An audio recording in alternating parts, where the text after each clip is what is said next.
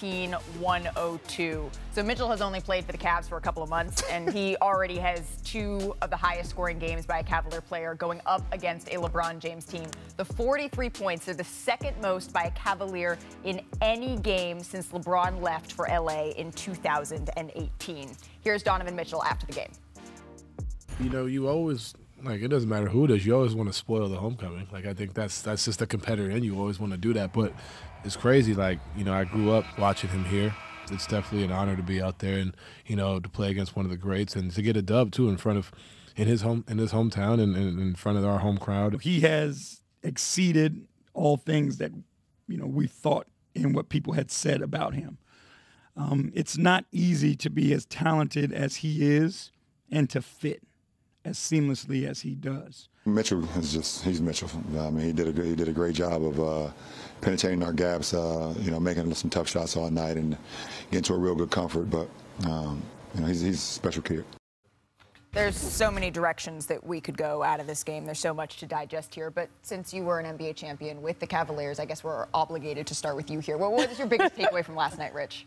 One, again, it sucks that Anthony Davis wasn't able to continue this stretch. And you know, in the NBA, flus start popping up everywhere. Everyone's sharing the same ball. Everything's happening. So this time of the year. And this time of the year. So I'm not going to be critical of him there. So that part is tough. But when you switch the Cavs and you look at the balance of their team, and I don't think that there are a team that's complete. I do believe that there are 1 or 2 pieces, maybe a gritty defensive player, a 3-and-D guy. I think that's the only thing that they are missing. But as far as star power with Donovan Mitchell, you got multiple young bigs. Kevin Love off the bench. They're going to get Ricky Rubio back at some point in time. So they just have such a balanced team, and I love it because of the charisma that their young guys have. No egos with Darius Garland, no ego with Jared Allen, no ego with a ton of these guys, and Donovan Mitchell is able to come in and be a leader. Yeah, Donovan Mitchell has taken the next step with his maturation as an all-star in the NBA.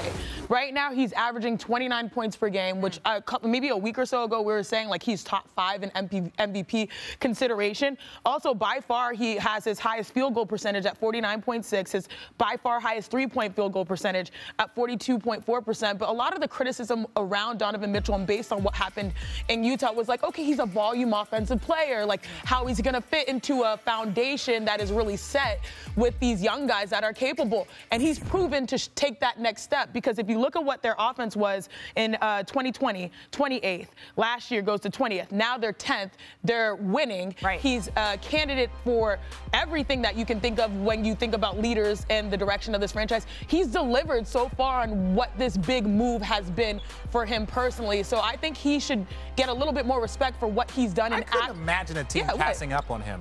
Oh, yeah. There you go. Yeah, that's two things. One, New York, but not just the Knicks, who I thought maybe 2 or 3 days before Cleveland did the deal with Utah, I thought New York was right at the doorstep and they would get a deal done. It is rare in this league with a trade of that magnitude that teams walk away from each other, given they just weren't very far apart.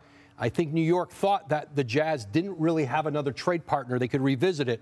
The deal with Cleveland gets done 48 hours later. But I think back to Donovan Mitchell's Davis press conference. I went into Cleveland, and watching him that day, he was working out with his teammates. They were kind of doing off-season, everybody on the court. They had been in Nashville the week before with Darius Garland in his hometown. And the way that Donovan Mitchell went into Cleveland and said, I am going to fit into your team, into your chemistry. And there is a lot of talent there. And there has been no growing pains at all. No real adjustment for how these guys would play with each other. I think it's a credit not just to Donovan Mitchell, but J.B. Bickerstaff. And I think the attitude, the spirit of that Cavaliers group. Well, you know, just talking to J.B. Bickerstaff after the game, he said Donovan Mitchell's better than people even realize. He's better than advertised. Everybody knew he could score, but I think what they didn't realize is how good of a player he was as a complete player.